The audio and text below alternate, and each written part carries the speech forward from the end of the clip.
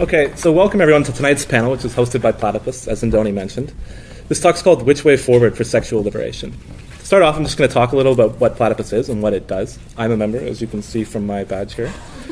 Platypus is an international organization that hosts reading groups, public forums, research and journalism focused on problems and tasks inherited from the old, new, and post-political left for the possibility of emancipatory politics today. We have chapters in Halifax, Toronto, New York City, Chicago, Boston, the UK, Germany, Greece, a couple other places too. After the conclusion of tonight's events, I'd just like to remind everyone that we're going to go out to the grad house for a drink or two. And if you're interested in continuing these conversations and meeting new people, we'll be there, as will hopefully some of our panelists. So tonight's panelists were asked to consider how, rooted in earlier radical traditions, the 1960s saw movements emerge that sought to fundamentally and unapologetically redefine the relationship of sex, politics, and freedom. While much has changed within the half-century throughout the world, human sexual and erotic lives still face restriction, misunderstanding, and all too often violence. So our panelists were presented with the following prompts when we asked them to draft their presentations. The first is the question of how did LGBTQ rights movement become such? What has its relation to the left been, and how has the contemporary political focus on same-sex marriage affected that relation? What are the potentials and limits of present politics and organization around equality and legality? What successes and limitations has it met? The second was, how does economic life shape our imaginations about what sexual freedom will look like? What role would the state play in a left that seeks to decrease both human economic precariousness and human dependence on the economy more generally? What forms of personal public relation are possible now? What relationship ought the left fight for between love, the private, and the public? What do we mean by liberated sexuality? Does the demand for equality often homogenize the formerly marginal into normative bonds like family, marriage, monogamy? Or is sexual emancipation necessarily antagonistic to the sexual mainstream? Are neither of these positions adequate? Our panelists will each be giving 7 to 10 minutes for their opening remarks. After allowing a brief time for responses, we'll then open up the discussion to audience questions and answers. So I'd like to thank the panelists, and now I will introduce them in the order that they're speaking. So our first speaker is Evan Coole. Evan is an organizer and educator within queer and working class struggles. Evan has been involved in the queer community since he was a student at Cape Breton University, providing public education and peer support through the Student Union's Sexual Diversity Center.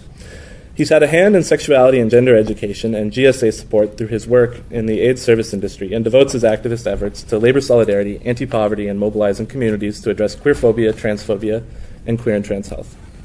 Okay, so that's me. Thanks everyone for coming. Before I really get into it, I just wanted to acknowledge that I'm going to be focusing on, for the first half of what I'm saying, on history, and I just wanted to acknowledge that the history I'm focusing on is entirely Eurocentric. It leaves out and glosses over a lot about how a lot of different people used to do things, so I just wanted to say that up front. And also, given that I'm going to be covering large chunks of history and very broad issues, I'm probably going to be glossing over even the tensions within left movements, so don't come out of this my talk thinking everything on the left is a happy family where everyone loves each other and there's never any disagreement.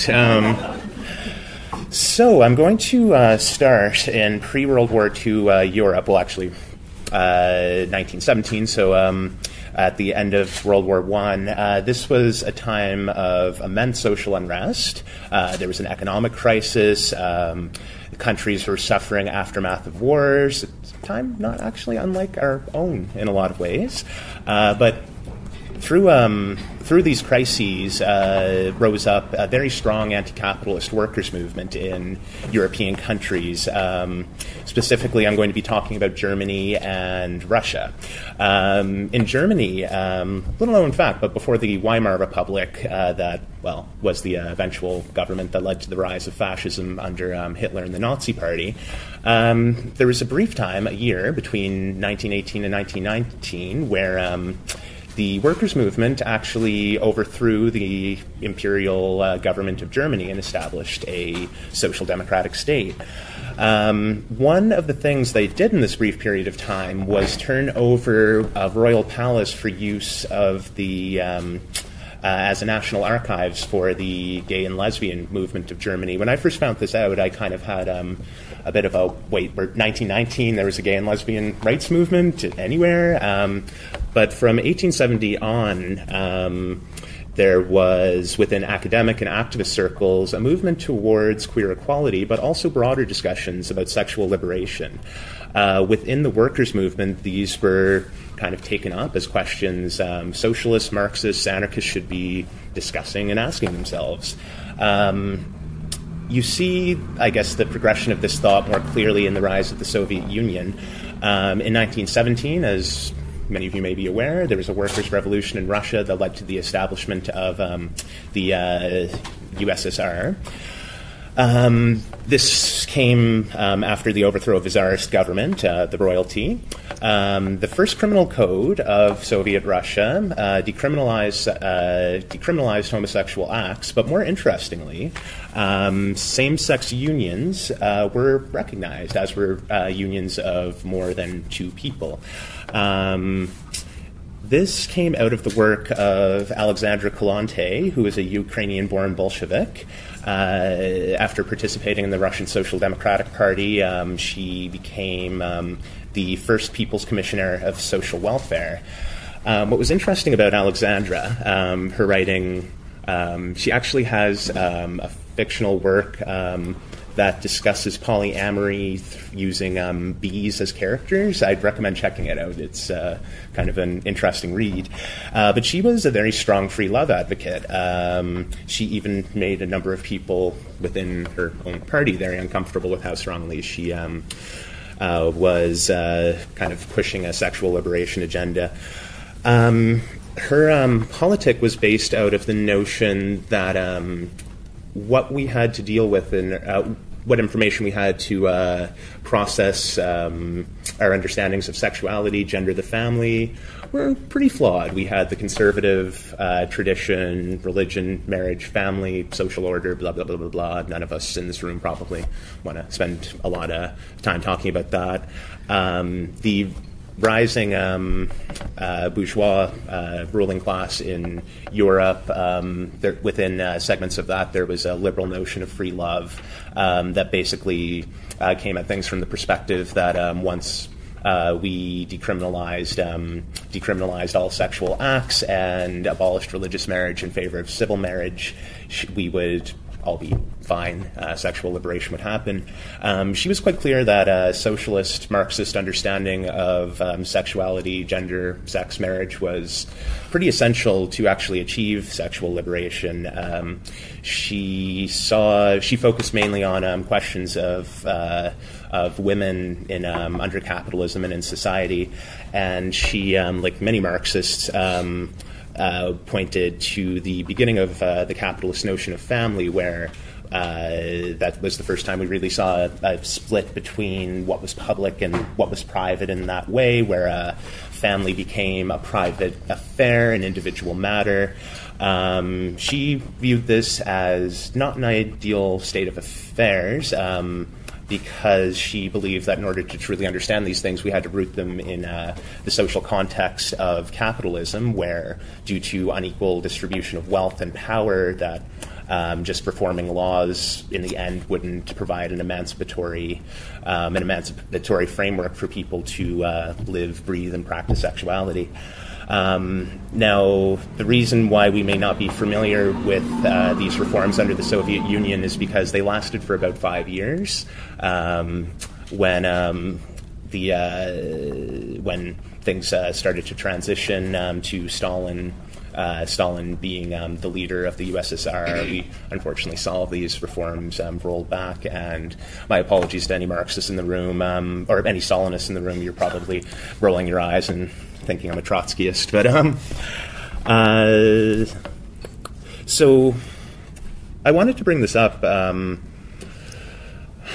because things have changed quite a bit since this time. We're now at a point where, within Canada anyway, we have made some major achievements in equality in liberal capitalist terms.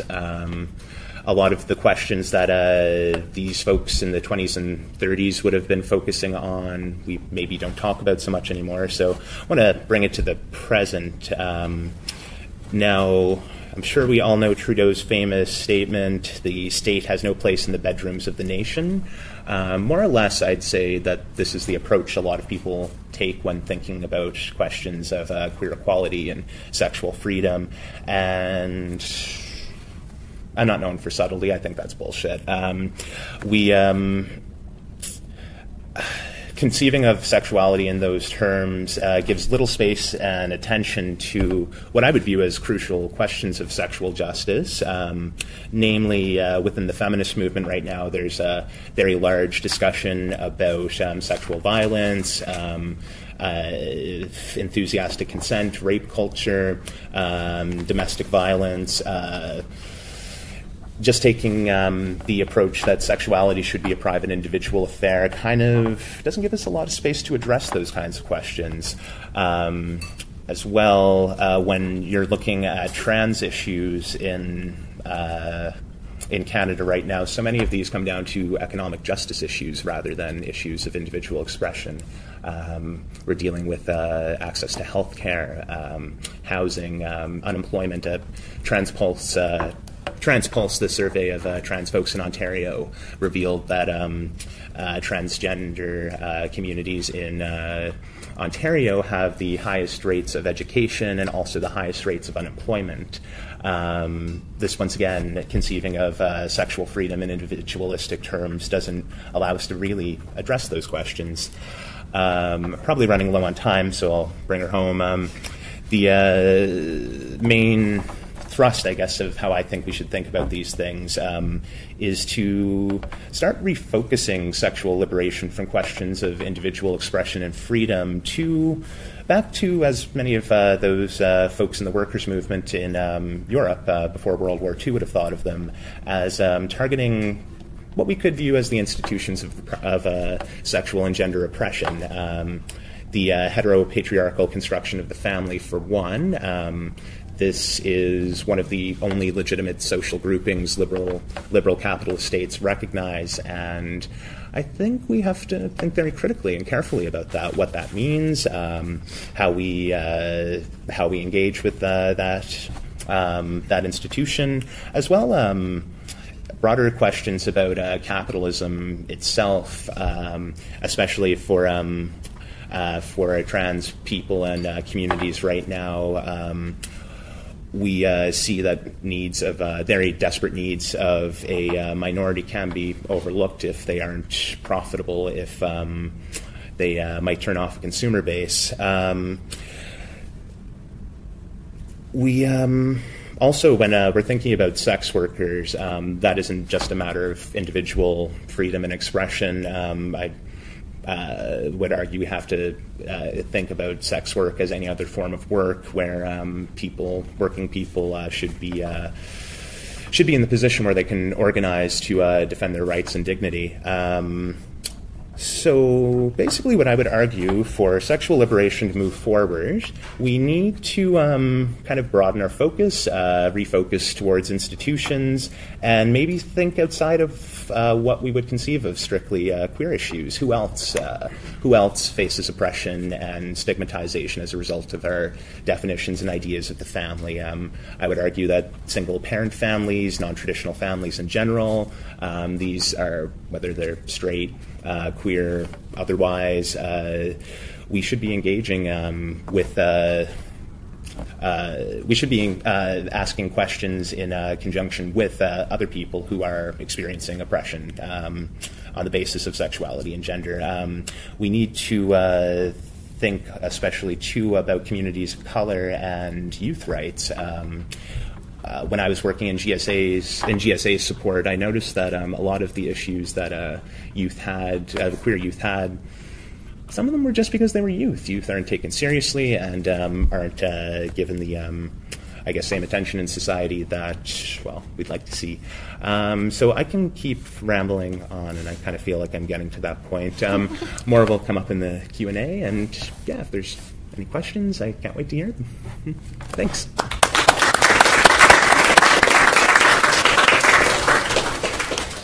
Our next speaker is Kevin Kindred. Kevin's a lawyer and activist whose work focuses on the LGBT community and secularism. His activist work includes legal and law reform work, public education, and serving as a media spokesman. He currently serves as chair of the Nova Scotia Rainbow Action Project, a group that deals with issues of sexual orientation and gender identity.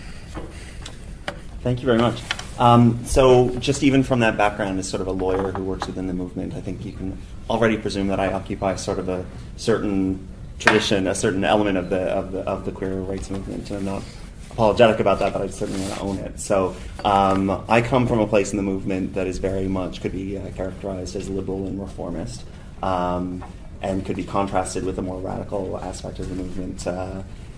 And the way I would characterize that distinction is sort of the liberal impulse in the movement looks to use and reform existing power structures as a means of furthering the goals of the movement, and the more radical impulse looks to sort of attack and reformulate or ignore or exist outside existing power structures as a way of forwarding the goals of the movement. And I'm one who sees a role for both, but I certainly occupy and speak from something that looks much more like a liberal impulse in the movement. So I don't want to be here as a poser and pretending to speak from a more radical standpoint than I really do. So from firmly sitting within that liberal mode, that liberal impulse of the movement, I think I still have a perspective on sexual liberation and on the way that a more radical impulse can help further sexual liberation. So I guess from my standpoint, I guess I would make three observations really about the way forward for sexual liberation. And again, this is coming from a liberal view, which is not the only view on the movement, but it's the viewpoint from which I observe things. So first of all, the project of sexual liberation, as it would be envisioned by a legal and law reform, a very liberal perspective, is not by any stretch of the imagination a complete project. That would be my first observation, and I'll say what I mean by that. Secondly, there have been strategic choices made within the liberal law reform kind of branch of the movement, mode of the movement, that have shut down opportunities for different kinds of discussions about sexual liberation. And thirdly, I think more structurally, the fact that the liberal and law reform movement has dominated in the past 25-ish years what we think of as the movement has closed down possibilities for sexual liberation or for a more liberation-type approach towards queer rights. I'll explain a little bit what I mean by each of those observations. So first of all, the project of sexual liberation, as it would purely be envisioned by a legal reformist, is far from complete. Evan referred to what probably is the classic way of thinking about sexual liberation as a law reformist. The state has no place in the bedrooms of the nation, and most Canadians are under the impression that the criminal code reflects that.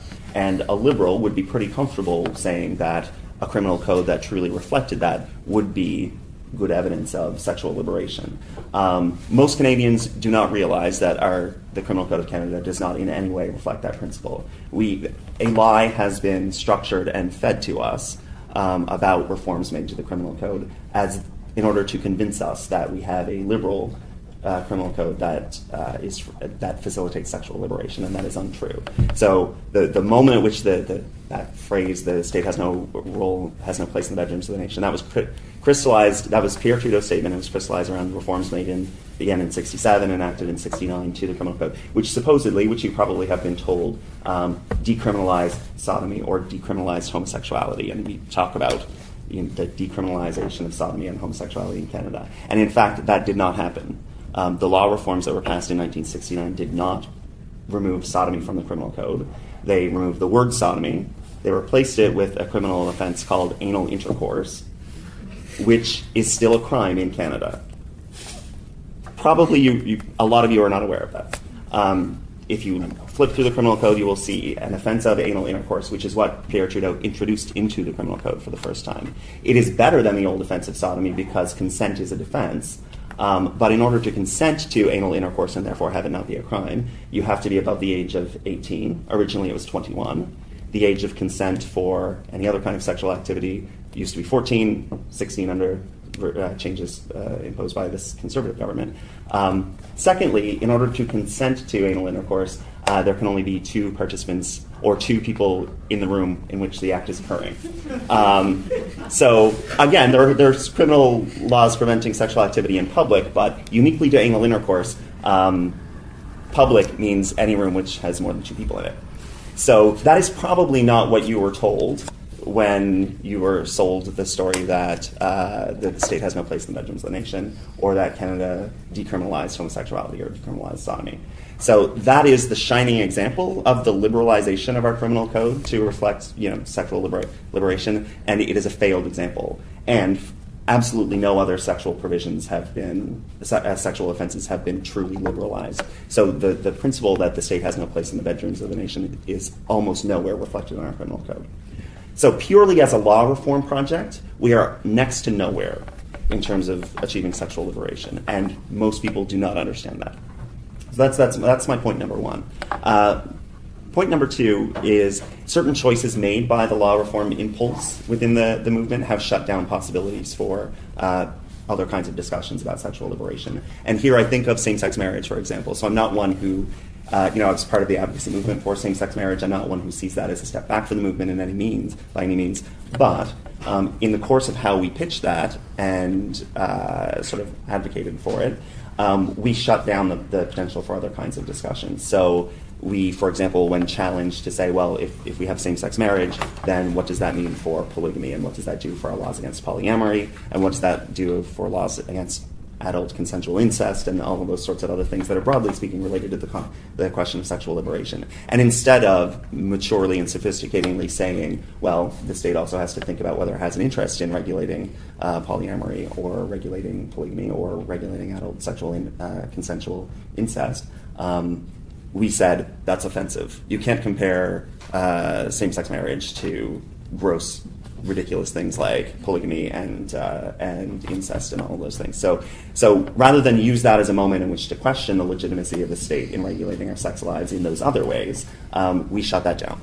And in that way, we've sort of failed the cause of sexual liberation by moving forward another agenda, which I think I probably disagree with some people on this, but which I think is a sign of progress for the movement. But we did it in a way that left out of the cold and a lot of other potential discussions about sexual liberation. My third point is that, those are strategic choices, but I also think that the fact that the law reform movement or that the liberal impulse in the movement tends to dominate the queer rights movement is in and of itself very limiting about limits the movement in what we can accomplish. So I'm not uncomfortable being within that impulse in the movement, but I am uncomfortable with the fact that that's dominant in the movement, that the general public thinks of the queer rights project as a law reform project, and the movement has sort of developed to think of the queer rights project as a law reform project. So for example, it becomes sort of like what Maslow said, when the only tool you have is a hammer, everything starts to look like a nail. So we have thought of queer rights problems as problems for which the appropriate solution is a legal solution. And that is good for many kinds of queer rights problems. The fact that people face discrimination and have no power structures they can rely on to kind of fight back against that discrimination, that's good. That is a legitimate law reform problem, and a law reform solution speaks well to that. But for example, when we're confronted with hate speech, which I think is a legitimate problem and much more serious problem than, say, the inability of queer people to get married to each other,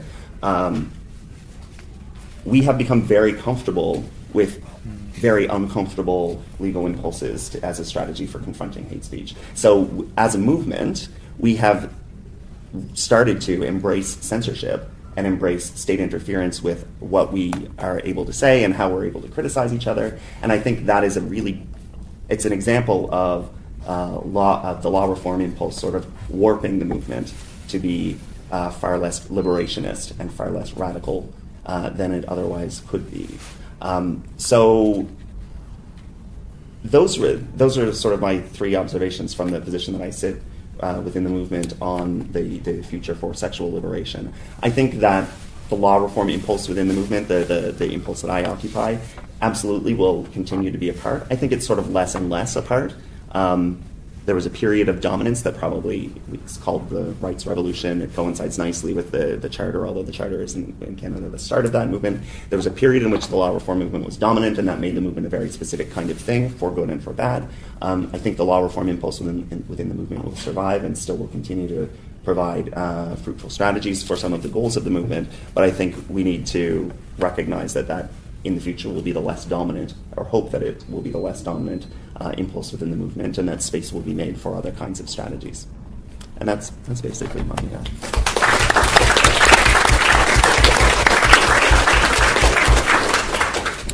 Our third speaker is Karin Cope.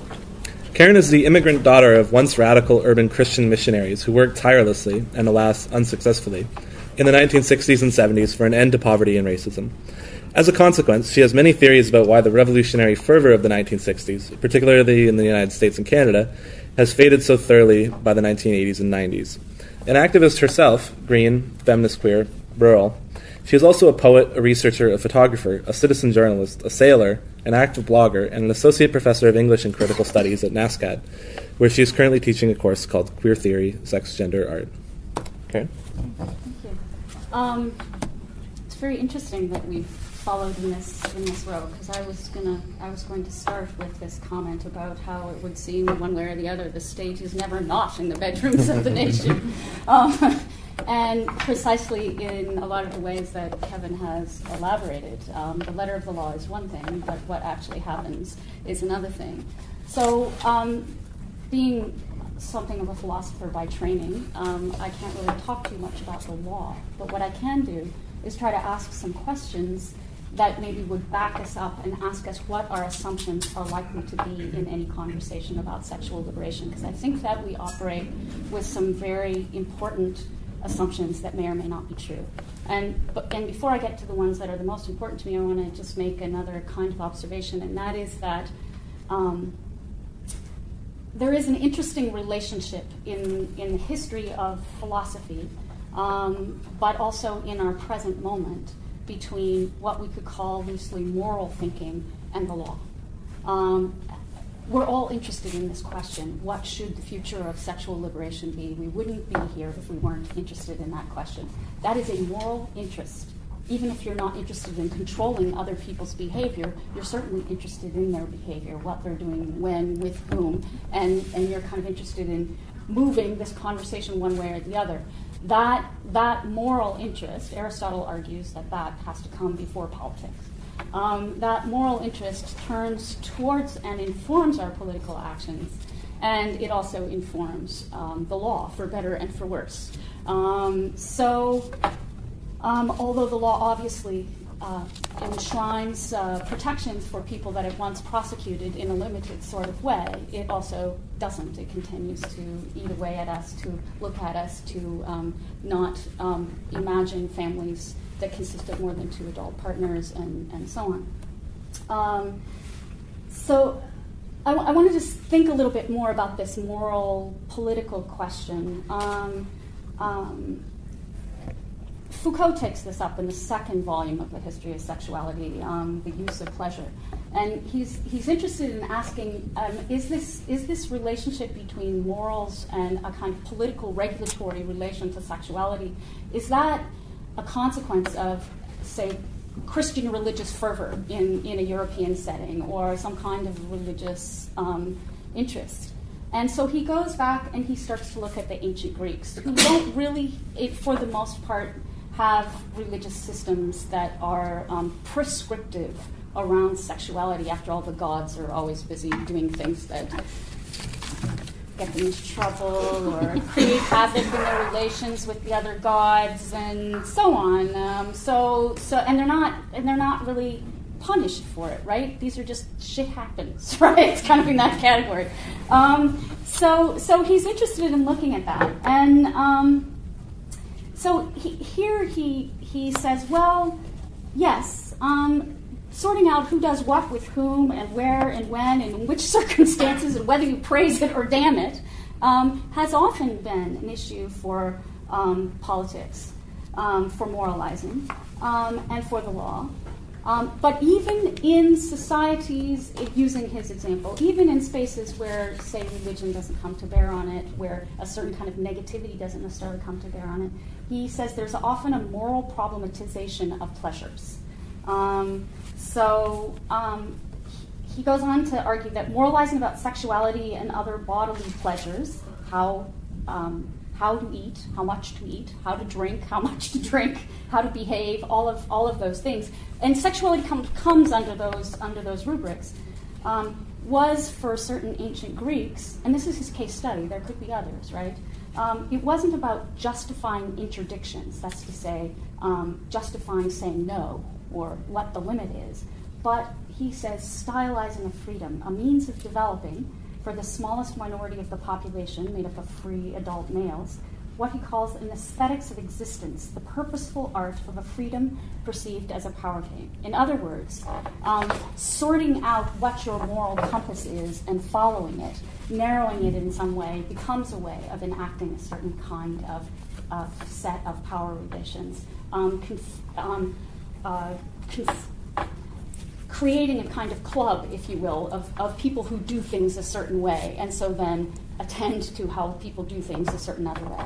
And in some sense, you could say that most societies create skins around them that way, even LGBTQ movements, right? We form little groups and we have ways that things should be done.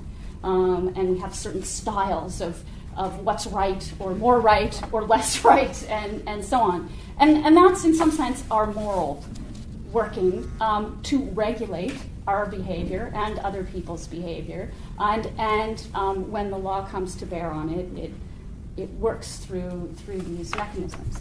Now, Foucault calls this the aesthetics, this kind of moral aesthetics, governing the powerful.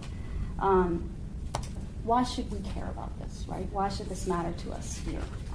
And I think it should because it points to a handful of things to think about around sexuality. Sexuality as we know it, again, we're all here, is highly politicized even when it's not criminalized.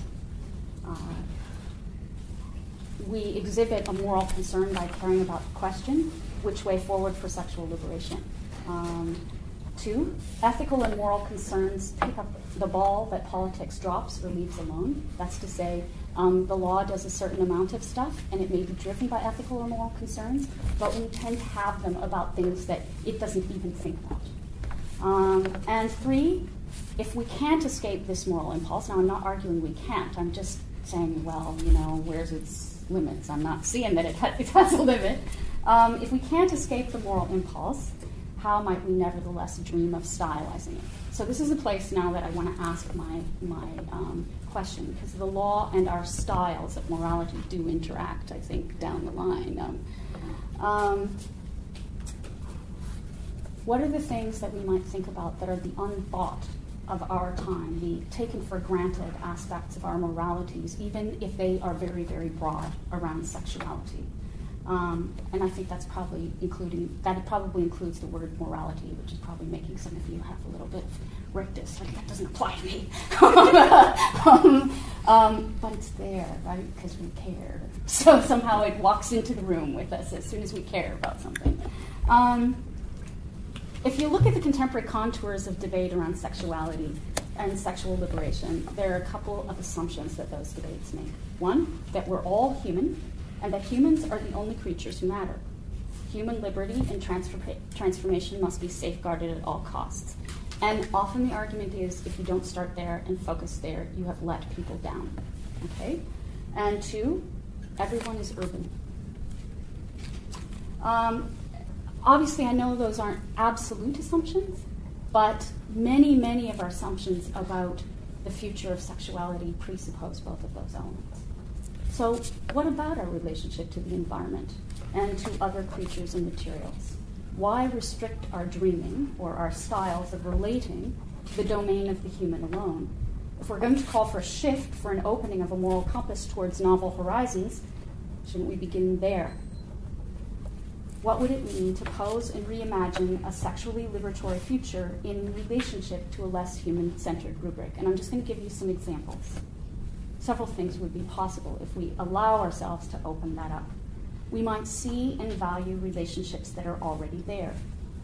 Now, you're going to laugh probably, but how many people report not necessarily sexual relationships to their cat, but an attunement of their cats to their sexual relationships with other people? What's going on there? Is that like, okay, it may seem really trivial, but if you don't attend to certain things in your environment, you're not thinking through the questions to think through. So if you attend to things like that, you might cultivate new kinds of relationships and imagine the fullness of our being, not as something that comes when we're more clearly marked as human, but when we're more clearly marked as related to other kinds of beings. So generally, within Marxist circles, the assumption is human progress counts. What we are concerned about is more people being marked as more fully human. We are indeed concerned about those things, except what happens when that means that we have a version of humans as the top of a great chain of being in which they direct and exploit everything underneath them. Then we start to have a set of problems, and I think that those are very much a part of the unthought moral or the unthought thought of our time around sexuality. So I'll end with some kind of ways of imagining here, dreaming. Who has not ridden, so this is kind of like poetry, so bear with me. Who has not ridden a lover like a horse, or imagined lovemaking as a kind of flying? We writhe and fishtail through the atmosphere, breathing noisily, showing off, reaching, spouting. Who has not sported feathers, leather, stones, a bit of fur? In pursuit of love and sensuous pleasure, we consume animal and mineral matter as nourishment and aphrodisiacs. We change our appearances, shave, dress up or down, bedeck ourselves, dance, parade, cover ourselves in oils, perfumes, simply materials. Some collect stuffed animals or imagine themselves small or large furry creatures. We invent pet names for one another, for various body parts. My little cabbage, my bunny rabbit, my furry bear, my dandelion, my asparagusto, that's a quote. My most beloved. I got lots of contributions to this list from. This is important not because these are absolutely private, but because in some sense these are unspeakable within our conversations around what public sexuality is. The language of gender, with its separations and oppositions, its masculine and feminine designations, even when those are prized open and torn apart, isn't as flexible and apt as our multiplied sensuous explorations and expressions of these other animal, vegetable, mineral embodiments. And we exploit these resources absolutely also, right? So we stand in a very particular relationship to most of these things when we say that human beings are on the top, in order, I think in part, to keep ourselves from joining the flux of them in some way, becoming some part of them. So I want to argue that very often in imagining the future of sexual liberation, we cast the notion, our terms of sexuality, far, far, far too narrowly. We restrict them to categories of gender, which we may prize open, but we don't allow ourselves to think about what it means to imagine that future with human beings as dominant and dominating. So we're concerned about opening up opportunity, protecting rights of, looking after human beings, including more people in the roster of those who are human. And that seems all to be very important. But the flip side of that, interestingly, is that we carry on unquestioningly as if to be human means to be absolutely dominant and capable of exploiting, and all of these other terms, as if they don't matter. So how do we think our way through this conundrum? I don't have an easy answer. I mean, it's easy for me to write poetry. That's different than coming up with some kind of thoughtful solution to this question. I mean, it is the research project, in a sense, I set myself for the next number of years. I'll just add one more note and then kind of let this go. I'm sure we can have many more conversations about this. It's worth noting that the word bestiality first appears in Western European languages as a negative coinage, that's to say, a bad thing, sometime in the late Middle Ages or early Renaissance. There's a series of medieval bestiaries, imaginations of combinations of people and animals and plants and so on that are published before that, fanciful moralized accounts of admixtures of things. And the emergence of bestiality coincides roughly with the invention of the notion of the human and the birth of humanism in Europe, which, for better and for worse, is still a legacy that we are living with. So, that, even for all of our political critique, that remains in the background and remains for us to do the spade work to dig up, I think. Okay. I'll stop.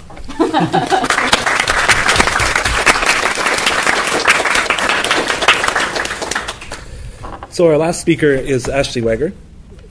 Ashley was a student and activist in Chicago before she moved to Toronto to do her master's in English at York University. She currently works as a nanny and enjoys thinking and writing about the curation of childhood, the queer community, and politics, and human sexuality. Like me, she's also a member of the Platypus Affiliated Society. And I feel really left out because I didn't quote Pierre Trudeau at all. You can do it right now. American. But anyway, I hope I'm still part of the in crowd. I'm going to begin my remarks tonight at the risk of seeming pedantic with a simple question. Why sexual liberation? That is to say, why and how have our erotic lives become the loving, panting, moaning, sweating, passionate, and painful material for a political struggle? In preparing for tonight's panel, this question was met with agnostic hesitancy and self-doubt and a blank page for quite a few nights. If why was too difficult a place to begin, then perhaps who? Who constitutes the sexual liberation left? What are the proper opinions to advocate? Are we lobbying around the world for marriage equality, or do we resist that institution on principle? Do we indulge, celebrate, and protect pornography, or do we work towards its demise? Are we advocates for sex work legalization and protection, or abolitionists of prostitution? All or none of these positions are arguably radical, left-wing, or emancipatory, devoid of their context and ignorant of their historical constitution. Presented with such contradictions, how can we make sense of the obstacles plaguing sexual liberation struggles in the present? Is the problem inclusion into already existing institutions and conventions, standard and acceptable cellophane-wrapped samples of sex, or is it to produce and affirm alternatives? Are either of these approaches, or combinations of them, ends in themselves? Is our struggle that of a disempowered and discriminated against minority against a phobic, heteronormative, patriarchal majority? How do we negotiate natural and socially constructed desires and drives? Is favoring one of these distinctions necessarily left-wing, or are both at risk of unintentionally borrowing from conservative rhetoric and categories? What do we make of prime ministers and presidents embracing some of us while shunning and brutalizing others?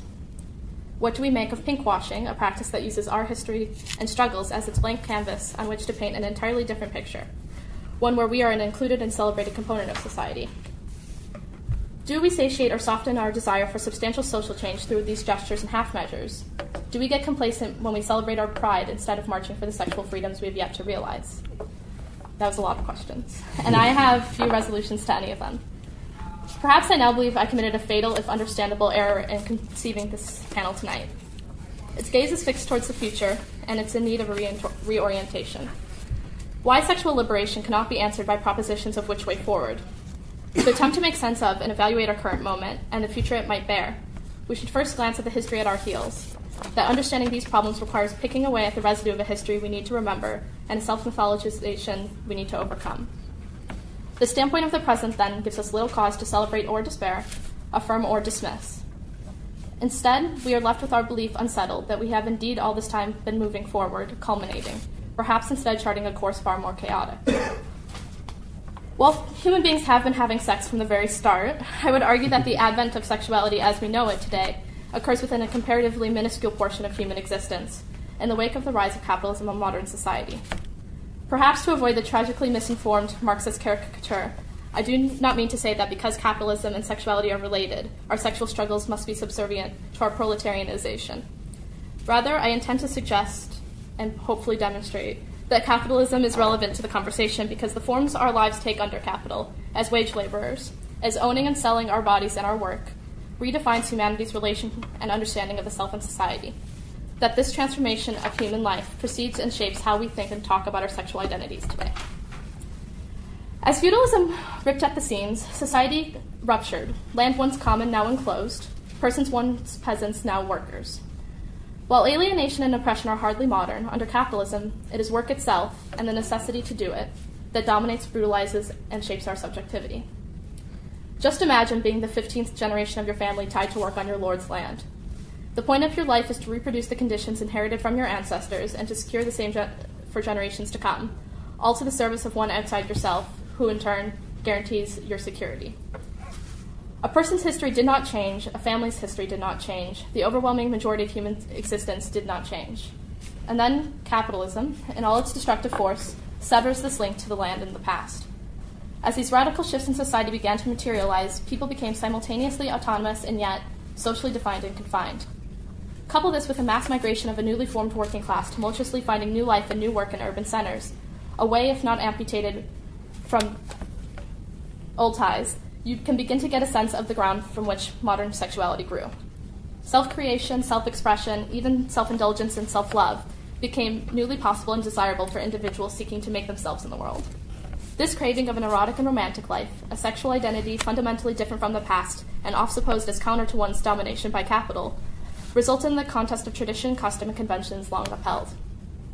Workers by day, producing and reproducing a system which had freed them from bondage only to demand their hand in their own self-alienation, began to partake in the partial freedom possible under capitalism, a rebuke and retreat in the cultivation of personal lives, sexual identities, love, spaces that were ours, spaces where we could be our true selves, where we felt our pleasure, pain, companionship, solitude.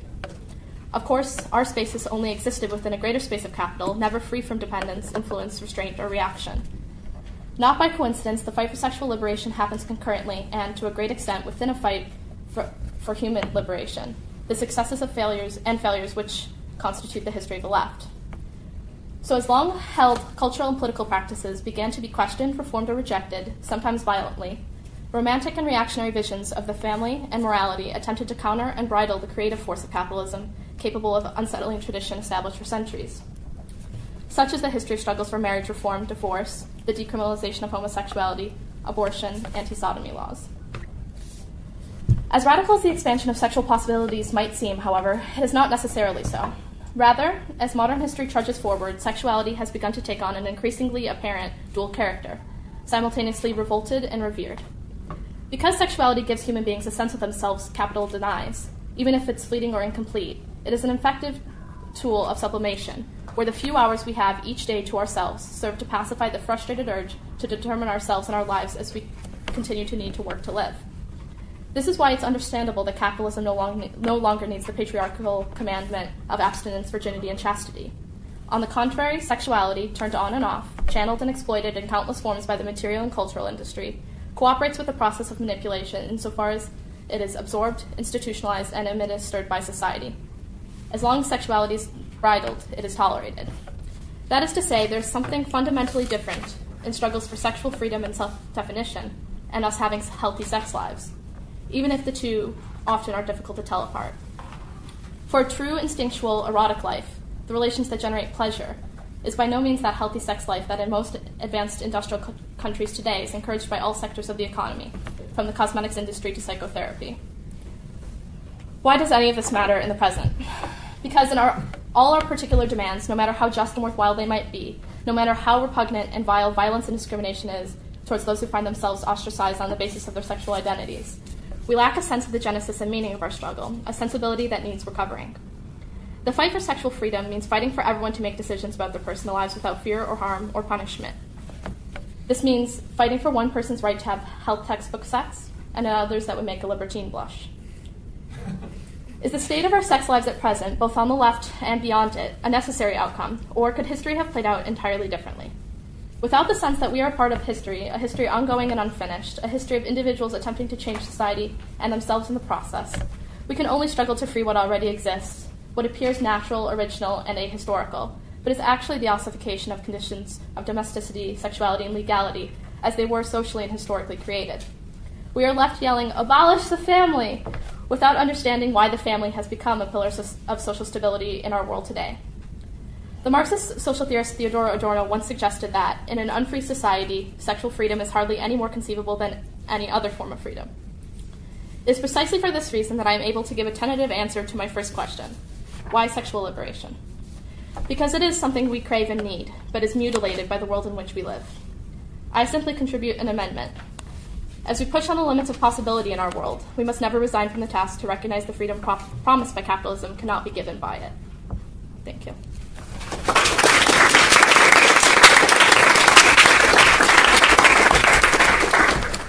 Okay, so I'm going to start the question and answer session.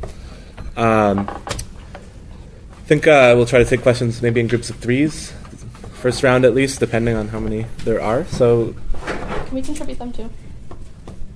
Yes. Yes, you may. So yeah, if anyone has any questions, just feel free to raise your hand.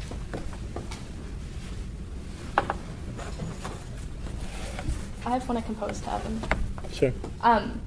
Obviously, this Trudeau quote came up quite a bit, and everyone, I think, kind of interpreted it in a different way. And I've definitely tried to get at it, even though I didn't use the quote itself. But you seem to be the one that thought it was false to the greatest extent. Mm-hmm. Is that because you think that it's kind of, as Kevin pointed out, there's like a veneer of falseness to it, that it says one thing and yet it implies something totally differently? Or could we ever live in a society in which the state stayed out of our bedrooms and that was a good thing? Or is it that the society we live in necessitates that we do something different?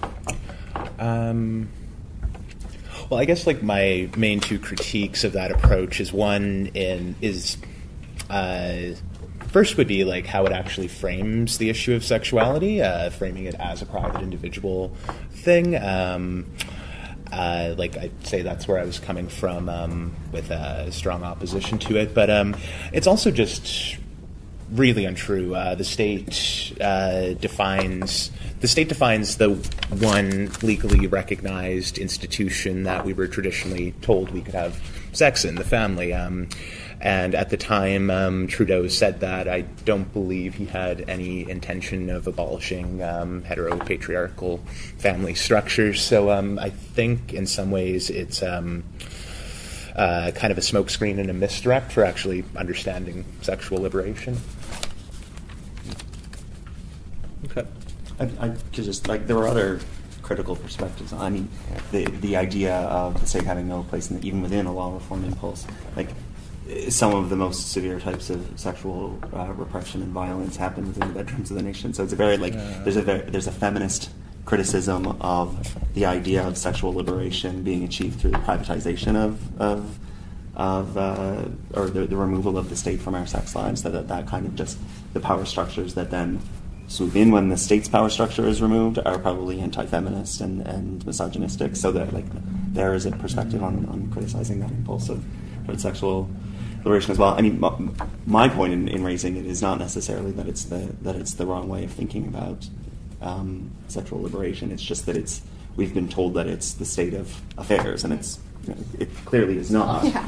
Whatever you think about whether that should or shouldn't be the state of affairs, or whether making that the state of affairs should or shouldn't be ultimately a legitimate goal, it's just we have been lied to in a very constructed way, and that lie kind of focuses around that vote in a very unique Canadian context. Okay. If no one else has any questions, maybe I will try to ask some. Specifically, I mean, if we're talking about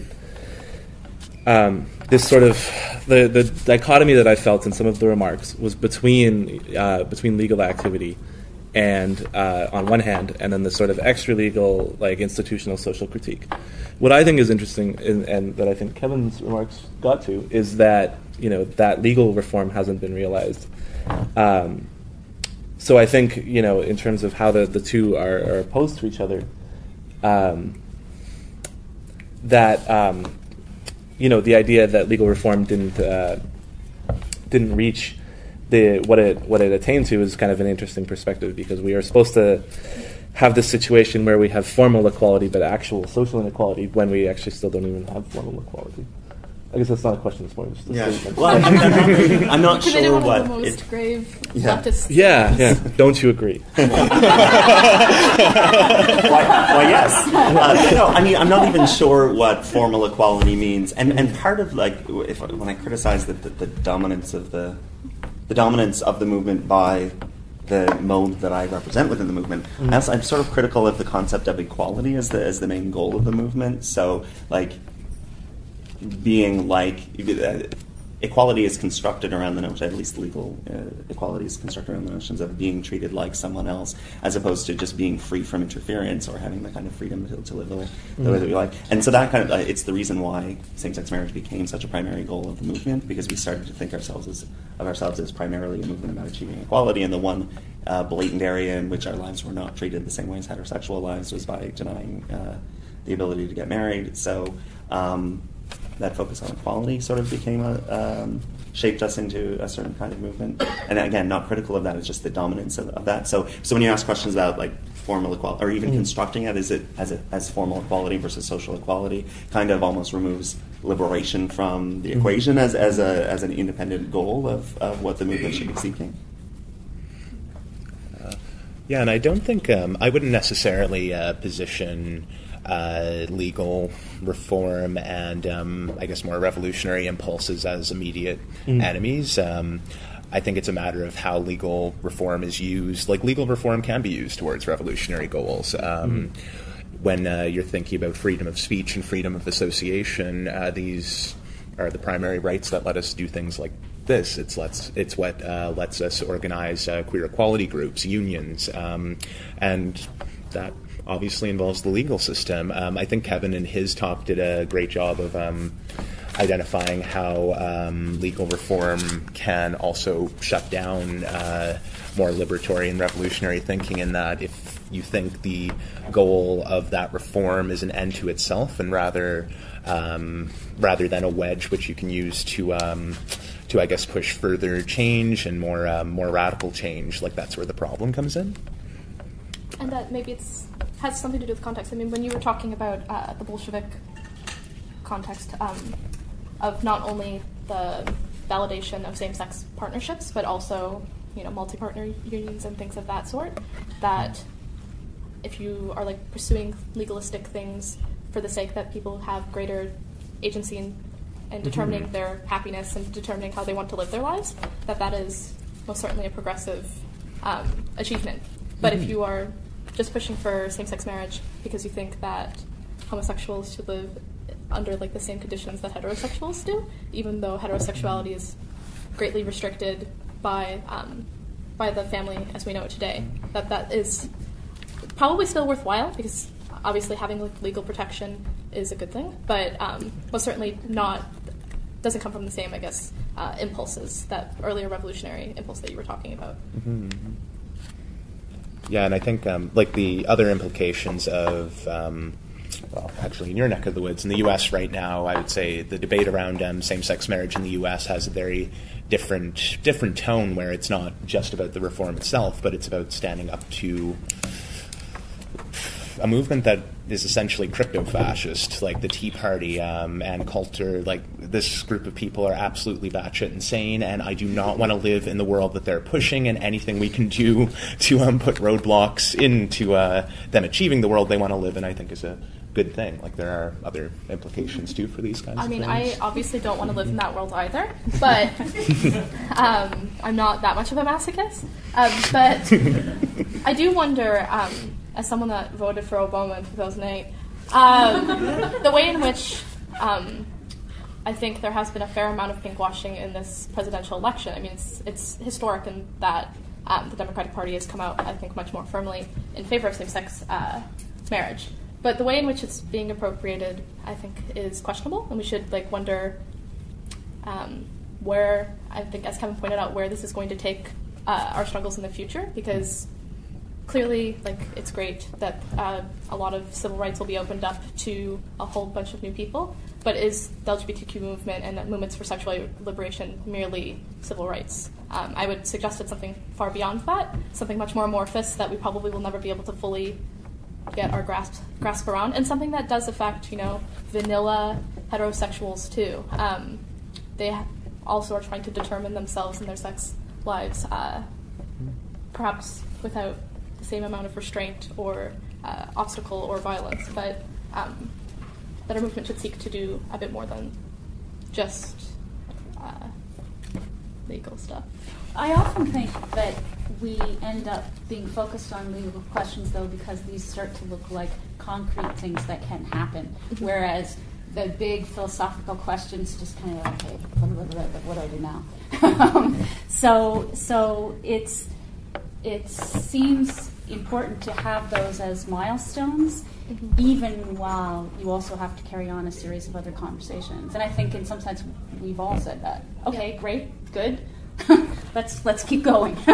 Let's keep these things talking to each other. The thing that I find troubling, though, is that we're talking about something like same-sex marriage in 2012 as a milestone, when, as you correctly pointed out, in 1917 this was something that was on the agenda for a left in the world that we live in, a left that did not, stay true to that impulse, but nonetheless, that 100 years later, we're still talking about, same-sex marriage, and we're asking to be validated by Barack Obama.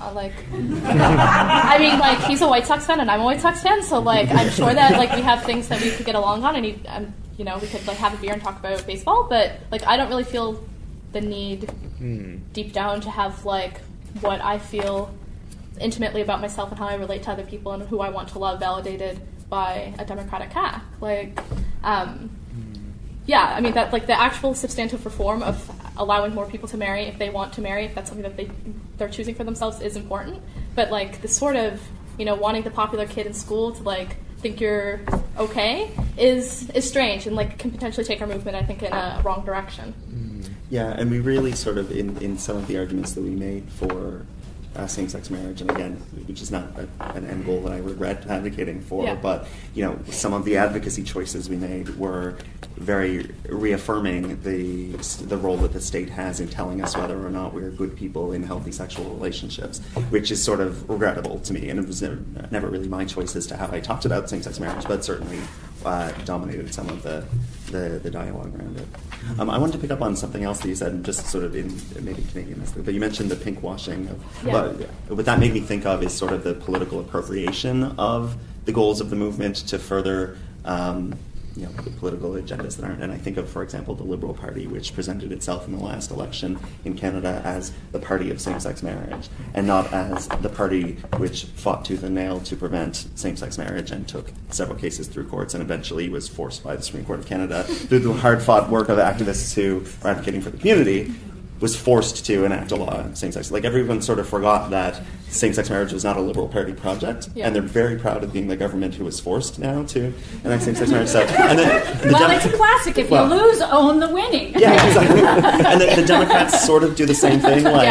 Thank you, Barack Obama, for being the last human being who has any rational thought about same-sex marriage to finally come forward and realize that the exclusion of gay couples from marriage is probably a bad thing. But suddenly now, 3 months after that revelation, it's the crowning victory and the thing that we're supposed to feel proud about the Democratic Party. It's really interesting too, because I found it to be exciting, but also going through the party platform, it's articulated in a really Weasley way, where they can get through with not legalizing it. They're just for it, and they're going to fight any federal amendments to ban it.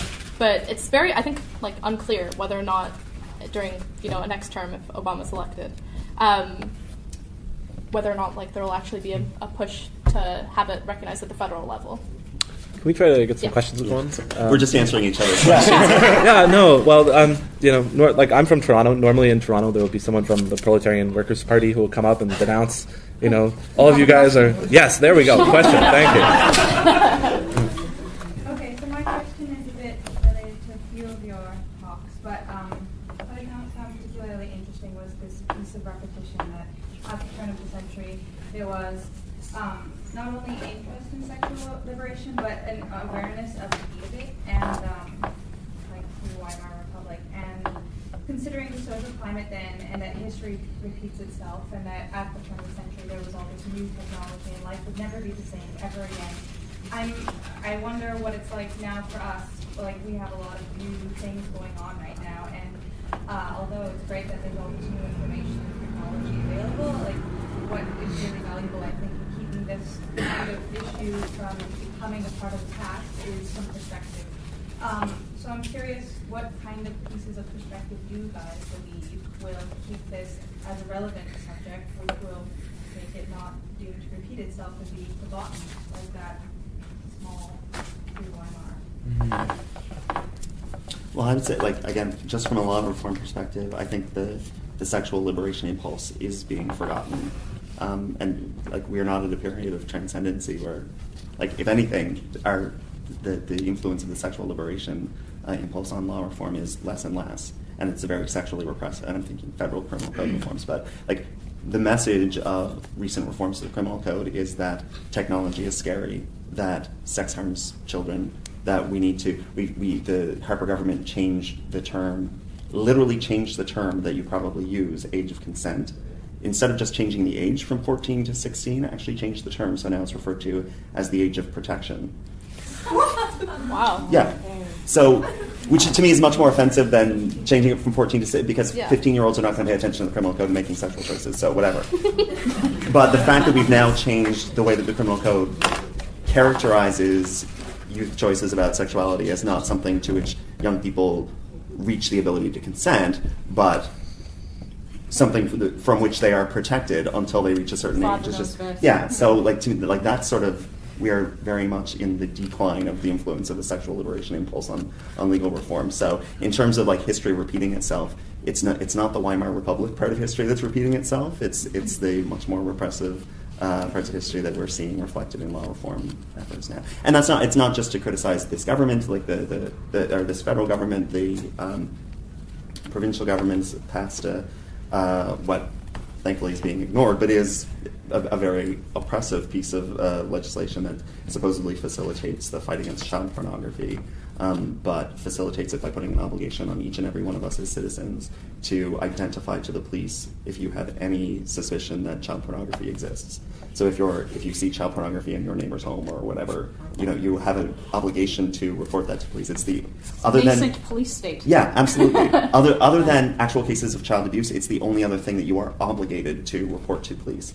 And of course, like, not a lot of people see big piles of child pornography and don't think, that's a problem, maybe I should report it to the police. The people who do would be, spouses in abusive situations whose husbands are, they're encountering pornography on the husband's computer. Or, like, lawyers giving legal advice to people who are maybe at odds with the law, but like none of us have privilege that prevents us from reporting that. So if somebody comes to me and says, I need legal advice, is this child pornography or not? I have to say, if you tell me about it, I have to report that to the government. So maybe, just make up your own legal advice because you don't have it. So, and I flag that just to say that that's not a Harper government initiative, that's a provincial government initiative. So it's sort of universal. The pendulum is swinging towards more sexually repressive law reform. I want to make a comment. Although the tempo and texture of mine and Karen's presentations were radically different, there is one thing that I truly agree with her on, and that's that the way in which I understand sexuality is incredibly limited in the present. I would understand it as being the ways in which we're able to experience pleasure, and that our erotic lives are far beyond, genital bumping. And I think that our capacity for experiencing pleasure in like a true sense of whatever that vaguely means is probably on the decline in the present. I don't want to take an anti-technology stance because I think that technology is neutral in a lot of cases and it can be used for very positive things, but it can also like blanch the life out of us, and it can be have a very numbing impact on society.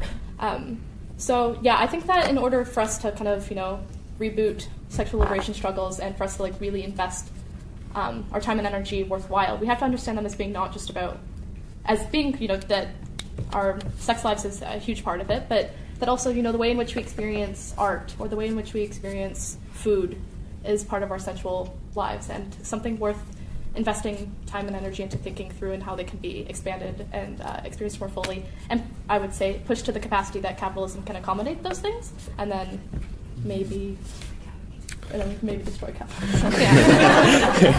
Okay, we're going to take some more questions. If I introduce a kind of libertarian viewpoint that I typically do to the conversation and say, well, why can't, both in terms of morality and in terms of legal reform, why can't the legal reform movement present a radical approach? And I think it does by saying, well, sex and sexuality are in kind of going with Emma Goldman's statement, and marriage is an economic thing, and kind of extend that into sex and sexuality are economies, and in order to engage in a type of free trade situation, you have to be able to sign a contract. So sex and sexuality then become contractual arrangements. If I want to have sex with someone and partner up with them, can I contractually engage in that?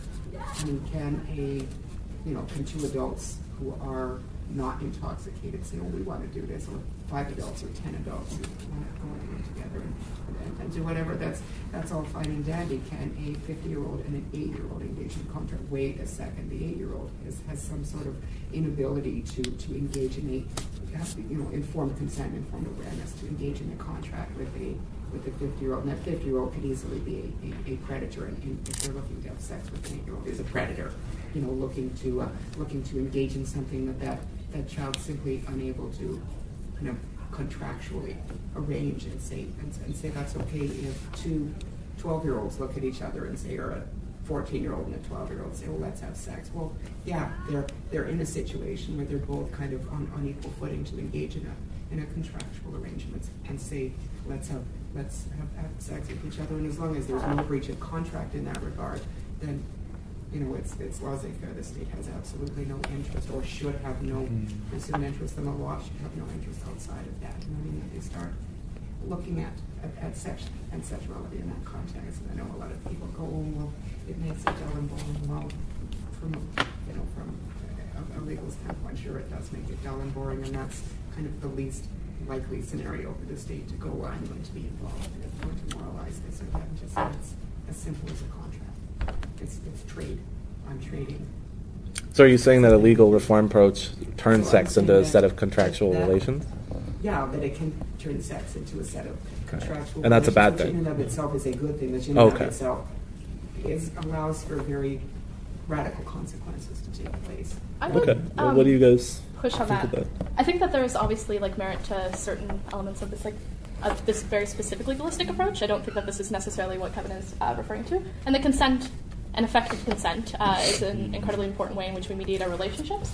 But I think the overemphasis on it by the left is probably to our own demise, because it avoids kind of a crucial element of sex, which is that sex lives and romantic lives are messy, and they're always going to be messy, and that we shouldn't punish people for engaging in messiness. I don't think that just by saying I am contracting myself to you and we have these responsibilities to one another, I think that is in a lot of ways impossible in something that is based off of passion and free will and emotions that can change at any point in time, which is why marriage is an interesting concept. It's a contract based off of something that you feel and that could change at any point in time.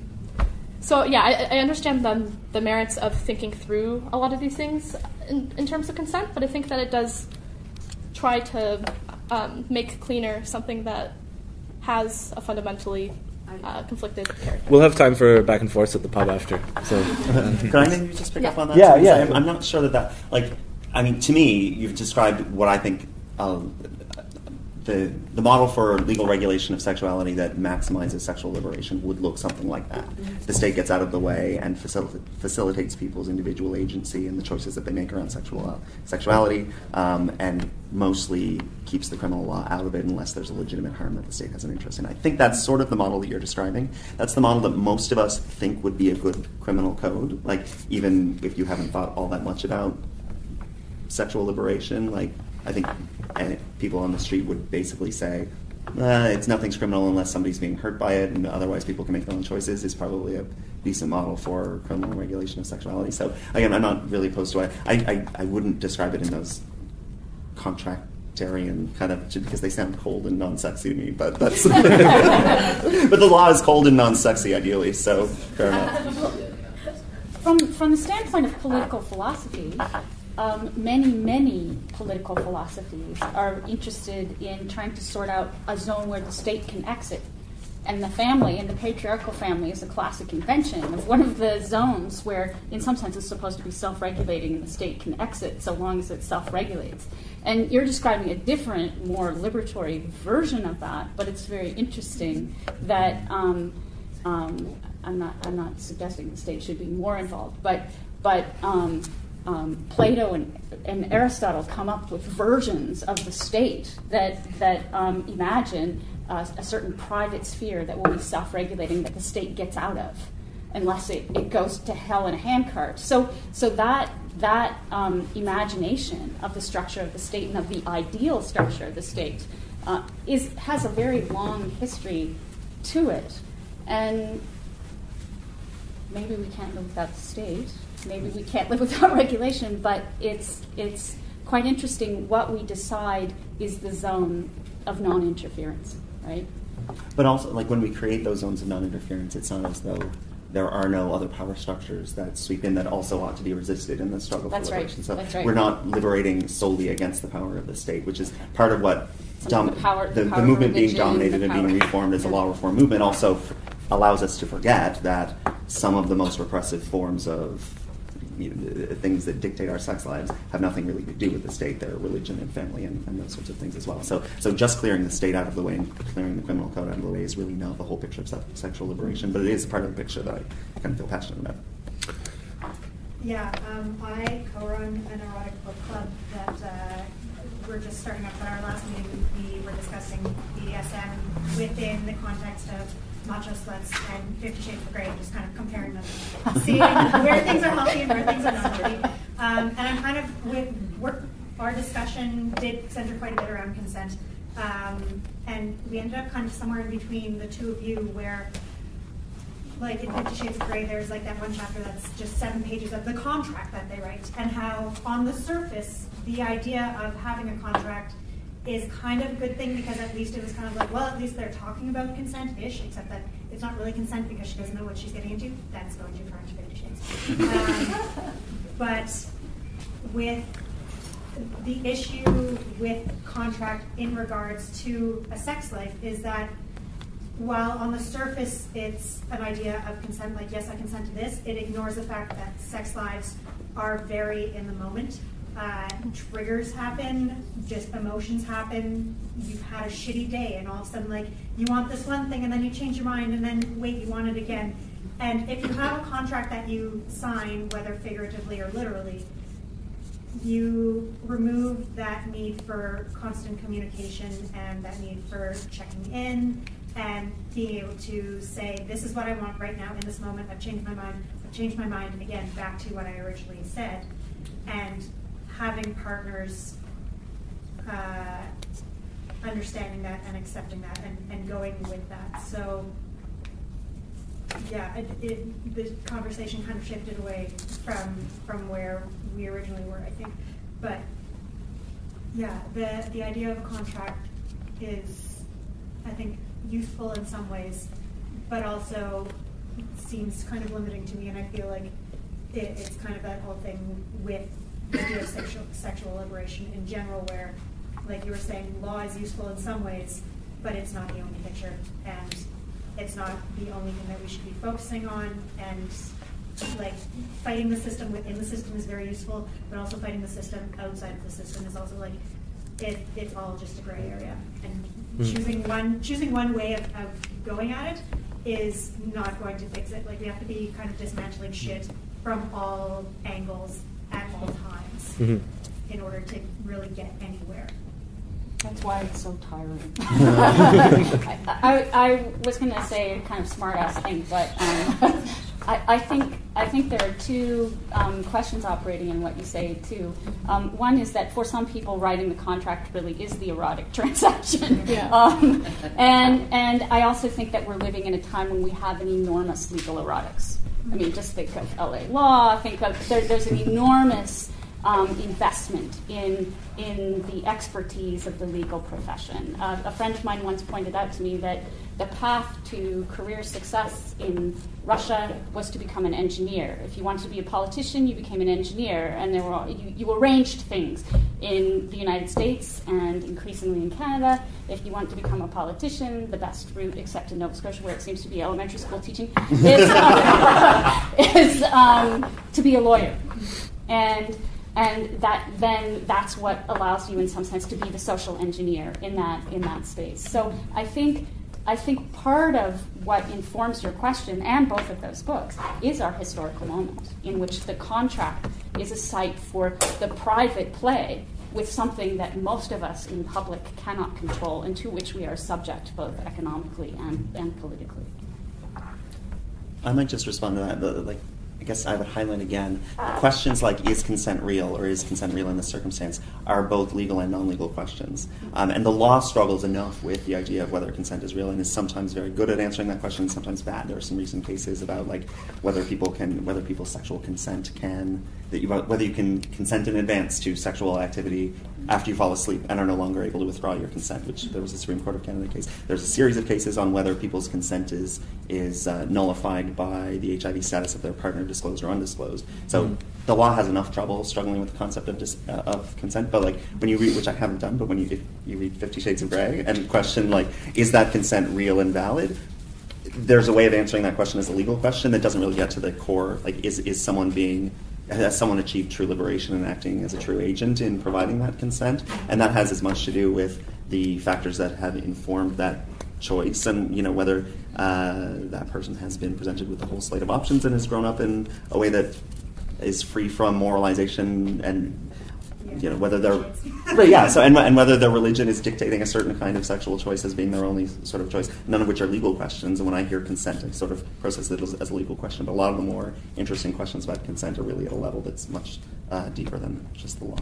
I think you really deepened what I was trying to get at. And I think that there's an element to which these consensual relationships do need to be constantly reevaluated, but that we also need to allow a space that sometimes people leave consensual relationships, and that should be allowed. And that heartbreak and pain goes along with and is part of sexual liberation. That feeling of incredible pain is sort of what we're fighting for as well, I would propose. And the contract can't save you from that. No, it can't. Well, I think there's exactly. that it will, right? That is exactly the point I was trying to make, right? That it will not save you from the inevitable heartbreak if someone doesn't want to be with you anymore. Yeah, which will happen. The gentleman in the back here has been waiting patiently to ask this question. First of all, as long as there's an interest in participation from the audience, can I ask the members of the panel to restrain themselves? Because, if there's people still interested in participating, we should get a chance. But I'm a bad moderator. That's basically it. Yeah. In the absence of a representative from the workers' Communist Party or whatever, I'd like to introduce an element of class in here. Mm-hmm.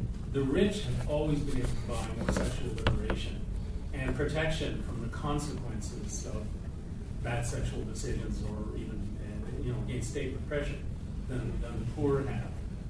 What seems to be happening now under liberalism is we're retreating from the notion of democracy, that what we wish for ourselves, we also try and arrange for others. And we have the privatization, or back re-privatization of sexual liberation. In other words, you can buy it if you're rich, and the poor can't buy it. Yeah, just a comment on that. When we create these structures of laws that are to support gay rights, in the end, in order to actually further gay rights through the law, we actually have to have money to take it to court to push it further. So poor people can't afford to do that, right? How does that class interaction make a huge difference? And is that really the way that we should be forwarding gay rights and liberation, sexual liberation, if it's not accessible to everyone and it's only accessible to the most privileged? Well, I would point to Evan's example in the Bolshevik Revolution that those accomplishments weren't achieved through lobbying particular legal reforms on, behalf of rich homosexuals in the Soviet Union. They were achieved through social revolution, not like social revolution, through social revolution, and through a group of individuals and a mass of individuals who thought that investing in the freedom of people to make decisions about their sex lives was worthwhile. That's clearly, I think, a better mode of operating in than the Human Rights Commission or whatever being able to raise enough money to push certain things forward. And it's unfortunate that a lot of milestones in sexual liberation, particularly in this country, have been achieved through the courts and through lobbying. I mean, abortion would be another example, correct? So we should think through what it means, I think, most certainly, that we've restricted ourselves to purely judicial means of achieving these milestones. Yeah, and I think the element of class privilege needed to access legal reform, I think, is bang on. That's why, I've said it a couple of times now, I think we should think about legal reform primarily as a tool, and a tool can never replace on-the-ground organizing. And in fact, I would argue that the actual process of organization is the beginning of social change. It's when people really start to critique the world around them, where they start to challenge their assumptions, and that's a transformative process in general. I can think of people that I know in the union movement who, before they got involved in the union movement, would probably be the jerkwads making homophobic jokes outside of a bar, and now are very strong queer and trans allies. And I can think of, in my community organizing experience, more so examples of people coming around on anti-racist principles. But I mean, just the actual act of thinking about the world around us and how we can change it, and that's first step. And a court case, best case scenario, you launch a legal challenge, it works. And 99% of the population doesn't know about it. You organize a campaign that may or may not succeed. Sorry. But even still, even if the best case scenario happens the first time, it can then be used against, and can have the opposite effect very quickly thereafter. And just the way we set up certain things like hate crimes, it can then be used against us in that if somebody, it's not the best example, but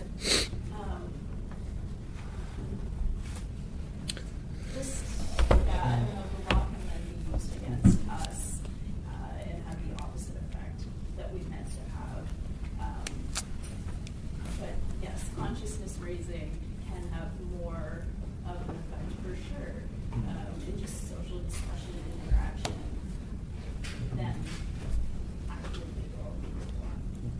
I might respond just to it's certainly not a black and white question. And when we talk about sexual liberation as a law reform project, what that mostly is about getting the state out of the way, getting the law out of the way of people's sex lives, which, so for example, laws that facilitate bathhouse raids are not primarily used to repress rich, straight white men. There's a class element of how those laws are enforced. Getting those repressive laws out of the way is, to the benefit of anybody who engages in that sexual practice, but is removing a state power that is disproportionately used against people who are on the lower end of the economic spectrum. So that element of law reform kind of interacts with class in that way.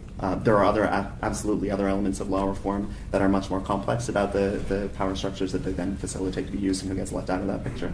Yeah, I think removing a lot of the repressive laws and policies are helpful, but then thinking that putting more laws in place is going to be helpful is kind of short-sighted sometimes. Okay. Yeah, or complex. Sorry, the gentleman here has a question. Sorry, this is kind of taking us back to something that I think we started out with your guys' original opening remarks. First of all, I actually I want to thank Anthony and everyone who organized the panel. It's been great. It's also been great to see four really different perspectives and approaches to the problem. But I think the one thing that sort of ran through a lot of what's been said is sort of an assumption that was pointed to, but hasn't really been fully brought out. And I think Coole hinted at it pretty firmly with some of the stuff in Foucault, and Evan hinted at it as well, which is the problem we've naturalized the public-private divide. This is like the last hour we just assumed that this is a natural position, when in reality it's actually a product of a certain set of economic assumptions, capitalism, and the divide between productive and reproductive labor, but also it's about a division of political division, which is an assumption about liberal democratic state, sort of various forms of liberalism. I mean, that's sort of the small L version, obviously, but so long as we continue to assume that the public and private are two separate spheres, all we're going to do is divide up what falls into each, right? So, and this is actually a huge problem if we take seriously Dr. Cope's suggestion that we have to expand what we mean by sexuality, right? Because if we say that which is sexual should be left in the private sphere, something that Evan pointed out is that means that the state is no place regulating sexual violence. But that line itself can become blurred, and we have to decide what does and does not constitute sexual violence. We also have to assume that the family itself is that which can't be touched by the state. And again, if we take Dr. Cope's suggestion seriously, then it becomes really, really difficult to make problematic that which is sexual. The other sort of unsaid assumption is that there seems to be at times a discussion where we've actually separated out, or we've conflated law and politics, which are not necessarily the same thing. They're related, but that which is political often is in conflict or in contradiction with that which is legal. And it's been hinted at again that that which is legal often doesn't do you any good, right? Just because something is legal, you're legally allowed to have something in order to actually have the law on your side, there needs to be a political will behind it. And that in some ways, the project of 1917, and I was still odd going back, like, come up all the time, but that was an example of that which was a political project, which was rather than a legal project, right? Like, revolution of 1917 was not in any way like a legal revolution, it was a social and political revolution, and an economic one.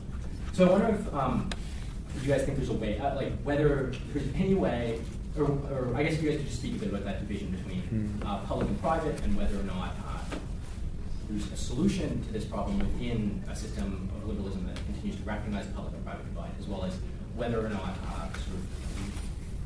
whether or not we can also encounter sort of the legal and the political under liberalism and actually deal with these problems. And if those are themselves the problems that have caused us to have to talk in circles. Well, I guess if I believed that the public-private divide could be adequately addressed under liberal capitalism, I wouldn't be a Marxist. Like, it's just, I kind of feel like this is the very basis of our society, and I do take it as an assumption, but I take it as an assumption because it's the, we live in a capitalist society, and that's what we're dealing with. To sort of, I guess, push that a bit deeper under capitalism, our entire lives are split up. Like we have, like I think Ashley did quite a good job of discussing this, that cleave between like our working lives and our actual lives. Like for 8, 10, 12, 14 hours a day, our time isn't our own, we belong to someone else. That's a pretty, on an individual experience level, I think that's a pretty fundamental component of the public-private divide, and until that is resolved, until that's resolved, I don't think we can really see a melding of the public and private, and I don't think that can be resolved under a liberal capitalist state. I would just add something very brief to that. That the point I was trying to make by really emphasizing why capitalism is important and the state of being a worker is important is that we have very little free time, and what little time we do have to ourselves, I want to use like scare quotes there, we tend to fetishize or pathologize or try to protect, and we try to make that like our time to ourselves and distance ourselves from the public or distance ourselves from the social, while like failing to recognize that even our individual time is like shaped socially. Our opinions and drives and desires about sexuality or anything else aren't formed in a vacuum. They're formed in a society in which we live. I would say that's a capitalist society in which we live, and we can't form an alternative outside of that. We can forge an alternative from within it and try to like explode the thing from within, but that's probably why I want to play with this idea of public and private and subject and object and ourself and others, but I don't think that we can exist outside of it here and now. I want to add something to that too. Your comment about the public and private and our naturalization of it in this conversation is quite striking, because I think in some sense we've been making the assumption that the private is the sphere that we want to protect. publicly. And I thought immediately of a comment that Sarah Schulman made a number of years ago in New York City when homeless people had created a tent city in a park and were evacuated. And her comment was, to be homeless is not to be permitted to have a private in public. And there is a real class issue there, absolutely. Those who may have the right to a private life are those who are well off enough to in some sense, afford and enshrine the evacuation of, or the curtains, in a sense, around their private life. And those who are unable to afford that are, in essence, denied both a private life and, in some sense, a public right to exist, in some sense, as the clearing out of homeless people repeatedly reminds us. So I think your comment is very apt, and this is one of the places that we have to put a lot of pressure. Yes? I just, listening to all the different arguments or discussion, the word that keeps coming up in my mind is isolation. It just seems like isolation, private versus public, individual versus the greater good. It just seems like that is the issue, the lack of communication and isolation within our own, even our own little groups. Seems to be what is stopping this from moving forward. Okay. Yeah, I mean, and that probably is one of the negative things that comes from conceiving sexual liberation as on the terms of this public-private divide. I don't have an intelligent, informed response to that answer. I don't have a vision of the state that doesn't somehow reflect the public-private divide, but like I can see the implications, and that thinking of sexual liberation as facilitating the privatization of sexuality probably prevents that kind of community around sexual liberation that may have kind of organizing and the development of those other resistance strategies. So other than recognizing it, I have very little to offer. Well, there is something very familiar to the big complaint about people who are too radical or too radically queer is, they give everybody a bad name. It would be all right if it weren't for them, right? So there's constantly a reiteration of a refusal for certain modes of expression in the public, and those are moralizations. Those are not legal issues at all, and those are moral political designations. So there's this drawing of a line and the sending of a few people home, right, or a lot of people home.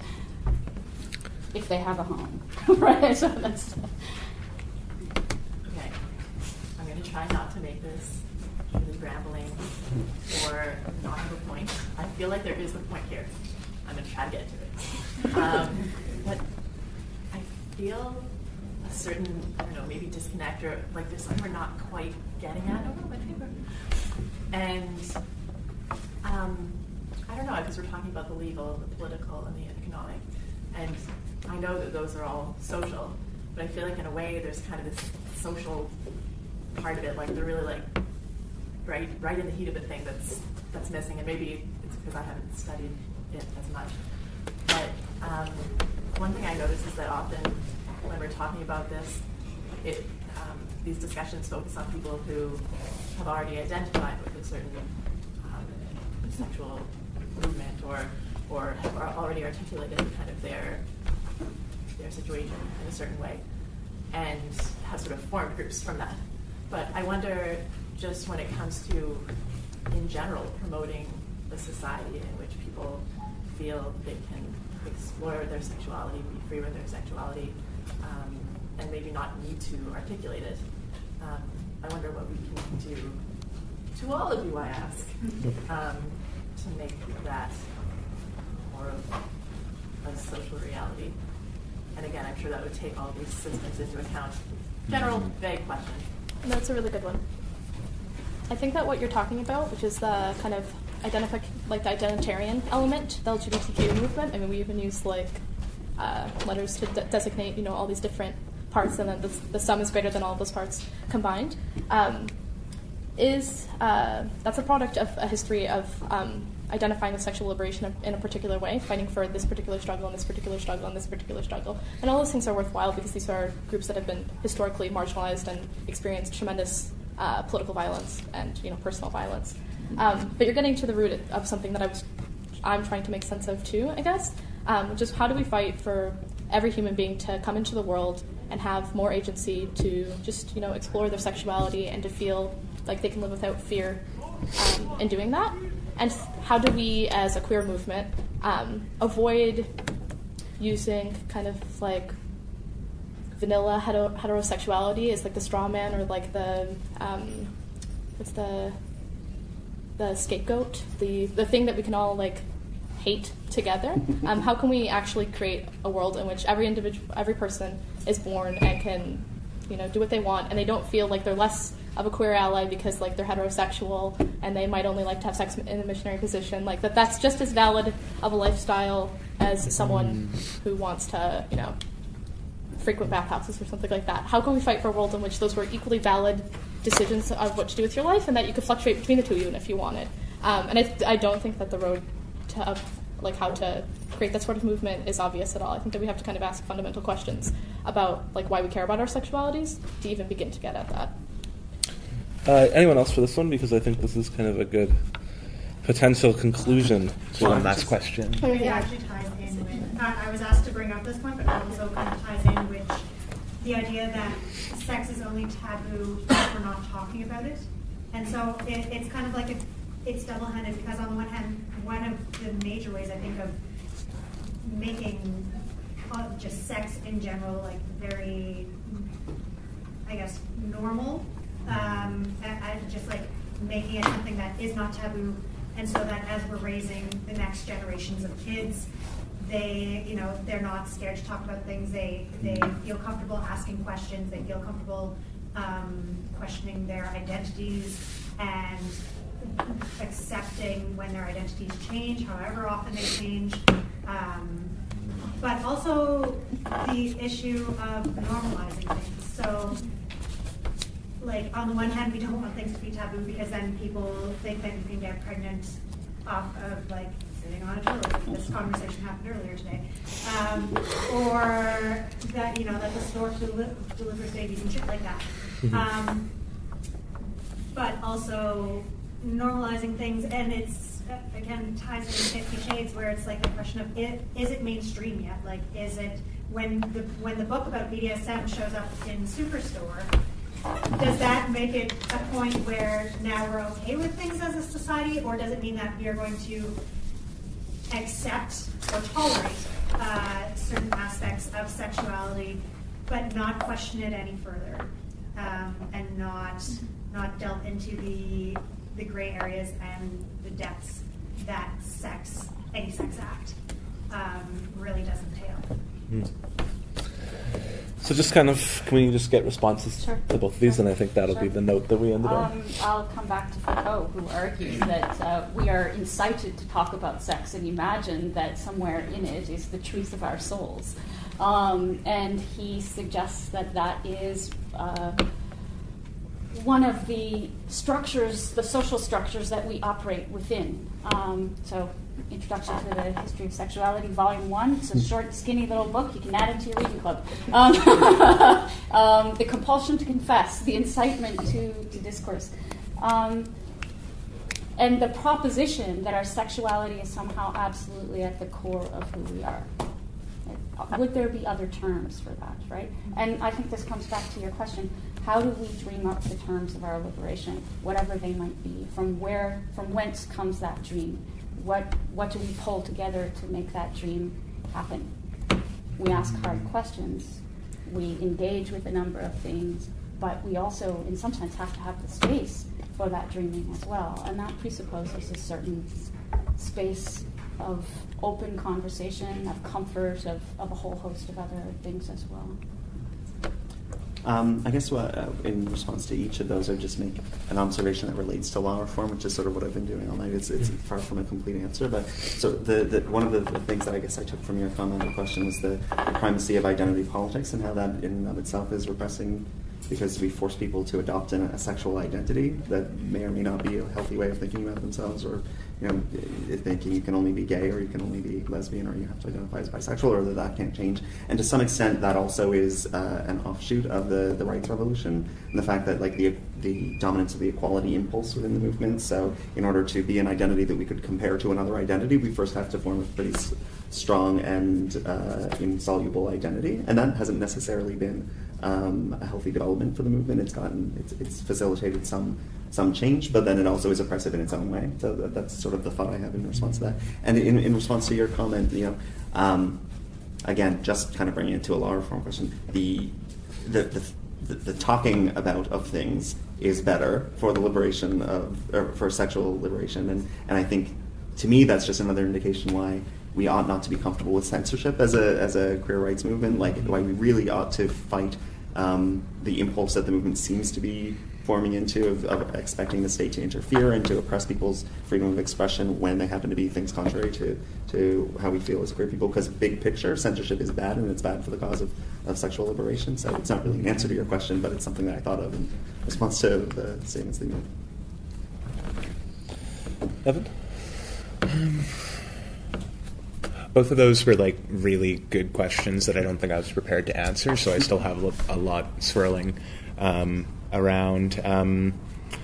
I like that you brought 50 Shades of Grey in it. I don't think, I've been seeing this all over the place too, and in unusual places. I don't think that 50 Shades of Grey being at the no frills means we've achieved sexual liberation. Is it at no frills?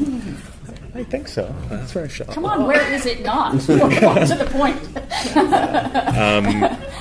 Yeah, what's interesting about like representation, and I would argue like this has been kind of what I'd identify as a secondary setback for the queer, at least the queer liberation movement, that we are very, very attentive to pop culture and representations in pop culture, and there is some stuff there, but in the end, art. Use that term loosely in reference to 50 Shades of Grey, but art is always going to be a site of political battlegrounds, both in terms of what that art in society means to that society, as well as over the content of what's in that. So what the good thing is, it does open up those discussions in a way like my mother's, she's a nurse, and she's talking to me about all of her friends at work reading 50 Shades of Grey. Believe it or not, I never thought I would get into a conversation with my Presbyterian mother about BDSM, so it does do some interesting stuff. On the question of identity, there aren't easy answers. I'd like to end with a bookend. Alexandra Kolonite said in her can't remember in which work, but and I'm probably going to mess up the quote, but she said something to the effect of that satisfying one's sexual desire should be as easy as the ways we satisfy our thirst for water. And I think, I don't know any of the specifics about what that world will look like, but I think when we're there, that will, I think we'll think about it in those terms. How we get there is the big question. I want to end by attending to the gentleman who raised the question about class first, and then back to your question. It's true that the rich have enjoyed greater sexual freedom even before capitalism. People were, engaging in gay acts way before, there was like a gay gay identity that we could speak of. And it's interesting because it's only with the rise of sexuality amongst the working class that, in many countries, homosexuality is first criminalized. So it's when it becomes a broadly practiced element amongst working class people that it begins to become stigmatized in a new and kind of peculiarly modern way. We should think through why that was, and why the working class's sexuality is more dangerous in a lot of ways than the bourgeoisie's. And I think that is because the question of the working class wanting to enjoy their sexualities and being frustrated by their sexualities has opened up all of the questions that I started my presentation with, like the 2 minutes of just asking questions about our present moment. And I think that we've tried to resolve a lot of those questions in a lot of different ways, some more successful than others, some more limiting. And that I would admit that clearly being well educated in terms of how your body works and how pregnancy works and how sexually transmitted diseases exist in the world is information that we must have and should use, but it's not the end-all be-all. And this kind of movement towards what I brought up with Adorno, towards the healthy sex life, is limited. And that, just to kind of end on another Adorno quote, he talks about that sexuality under capitalism is disarmed as sex, as though it were a kind of sport, and that we should be wary of the ways in which our sexualities are redefined just purely by acts in which we engage, and not by a craving and a desire that we have for something more. Okay, yeah, so that'll be it. And we're going to be going to the grad house for drinks and food, presumably free food. Yeah. Yeah.